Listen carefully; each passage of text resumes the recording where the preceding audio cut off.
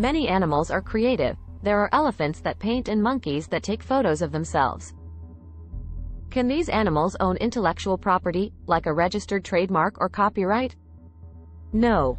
Animals cannot own property, thus they cannot own intellectual property like a trademark, patent, or copyright. Many of the laws about animals not owning property have been applied to robots. Even though artificial intelligence is constantly improving, since the AI is not a human, it cannot own intellectual property.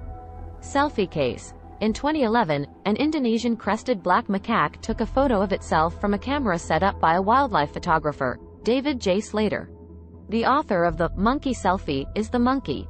Even though the camera was not owned or set up by the monkey, since the monkey is the one that physically took the photo by pressing the button and getting into frame, the monkey is the owner. Animals cannot own property, so the monkey selfie is authored by the monkey and owned by no one.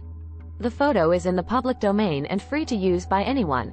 See the Compendium of U.S. Copyright Office Practices and Naruto vs. Slater, 888 F. 3D 418, 9th CIR 2018.